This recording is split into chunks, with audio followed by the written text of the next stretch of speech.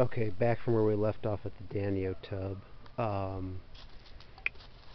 This is my bucket where I'm doing a cross between a male Yangife Hikari and two female Mayuki Madakas. And seen one of the females with the eggs, so hopefully give them another couple weeks. Once I see fry, I'll pull the adults and just let things go the way they go.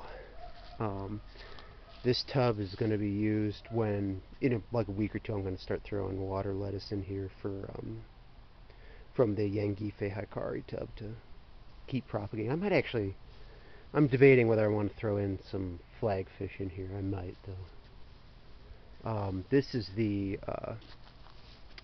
Satan Gold Madaka cross tub, and I pulled the adults because there's a ton of fry in here. I don't know if you can see them. Probably not. They're still at the sliver stage or just past it. But yeah, they seem to be doing very well. They're very dark. I've not really dealt with melanistic Madakas before, and when they hatch out, they are in fact black. And I'm seeing some kind of coppery overtones to them. So it'll be interesting to see what these look like when they grow out. This is my my orange blossom tub, and at this point I think I only have 2 of them left. I bought 6 and I'm down to 2, but they are growing out. One of them does have the phenotype, the white with orange marbling. The other one looks like it's just white. The one with the orange marbling, I could see the anal fin. I think it's a male. We'll see what the white turns into. After, give another couple weeks, I'm going to, just to let all the eggs hatch out from this tub, I'm going to break off a part of that water lettuce and move it in here, and hopefully I've got at least a male and a female that I can produce some fry from this year and then cross them back next year to try to get that phenotype. If it's 2 males or 2 females, things are going to get complicated, and I'll probably have to deal with that next year. This is the Aphanius Mento tub, the big one. Again, like normally I want algae in my Aphanius tubs. It has been really a challenge this year. There's just been so much. I've thrown in a couple of water lettuce to hopefully start growing out competing it. The water celery is actually doing quite good. And then from Karis again, I got another one of these.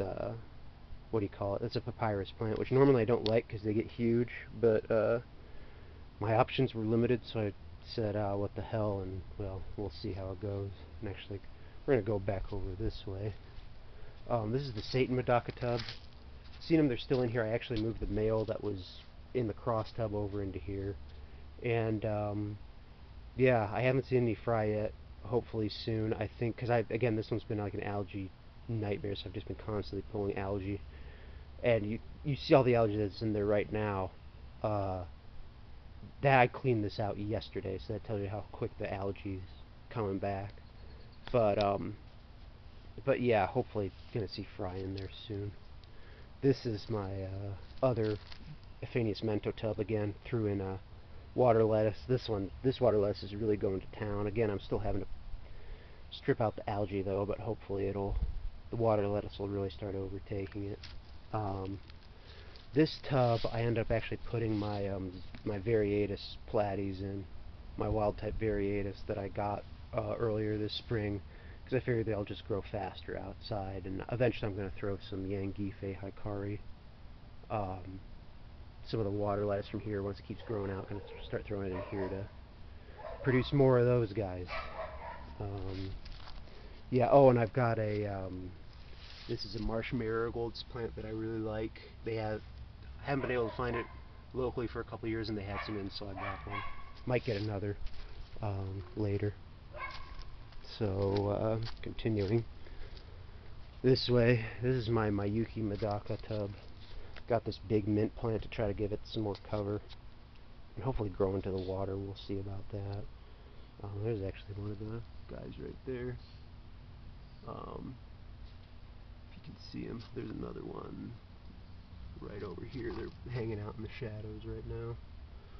But yeah, haven't seen any fry yet. This one's again like an algae nightmare, and because of the guppy grass I got in there, it's almost impossible to get all the algae out, and I don't want to pull out all the guppy grass because these guys need cover from predators.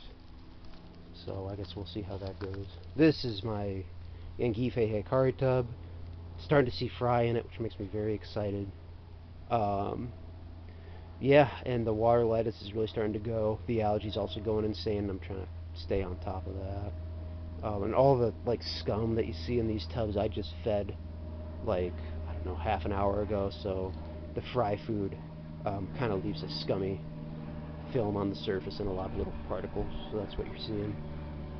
Oh, and I've been able to propagate some more of, actually I keep finding one here, there's even still a couple that I'm going to be pulling, but the twister, what you call it, the soft rush, the Juncus twister, it's seeded in this lily pot last year, so I've been pulling out the little seedlings and I've been transferring them to pots to grow out. Hopefully, you know, grow out this year and then maybe be able to keep them going for next season. This is my my gold barb tub.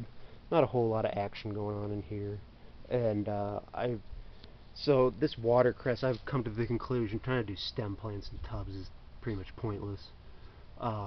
This one's actually doing okay, but most of the time they just bolt to the surface, rot out at the bottom, and then die out. I have been taking from the Aphanius tub and this tub the stems that have detached, and I've been trying to plant them in these hanging boxes like this to mix successes. A couple of these look like they're taking off, but we'll see. Was able to get one umbrella plant. I should have bought more when they had them in for not expensive, but I only bought one because I thought, oh, I'm going to use the coupon to, you know, $20 off, $75 coupon, and buy a bunch of stuff. But they took them a couple weeks to get in new plants, so yeah, I only ended up getting the one. But yeah, not a whole lot going on with this tub. The Iliodon and Cracodon tub seems to be going well. Did not have very much algae until like today. Now I'm starting to see some algae on the hornwort, but yeah, they seem to be doing well. Added a sweet flag to this, and also a hardy canna, which is actually a U.S. native. I think the genus was, I can see the tag, Thalia dealbata. That's a really cool looking plant. I'm gonna see if I can save it over the winter. It's not frost tolerant, so I'll have to bring it inside. But yeah, hoping I can keep it going. But yeah, and then this mint plant that I've got hanging off the side, you can see it's a chocolate mint, and it's thrown down runners, and there's just an insane amount of roots that are coming off these runners. I mean, just look at that, you know. So I think next year I will definitely use more chocolate mint, especially if the grocery store gets it in cheap like they did this year. But that's mostly what's going on with the tubs. You know, things are moving along. Right now the struggle is algae. Hopefully in a couple weeks we'll be able to get control of that. Definitely a lesson learned from this year is hornwort and hornwort and guppy grass. They just get overwhelmed by algae if you put them out early in the season. It's better to just bite the bullet and buy a bunch of water lettuce.